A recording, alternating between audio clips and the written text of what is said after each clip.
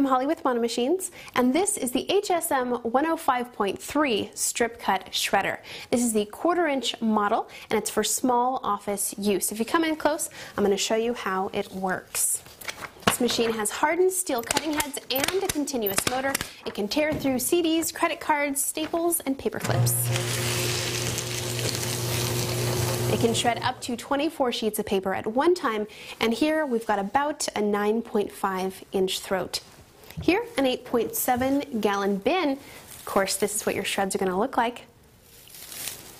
Now, there are cheaper Chinese models out there, but what you're getting here is German quality. Thanks for watching. I'm Holly with Monomachines.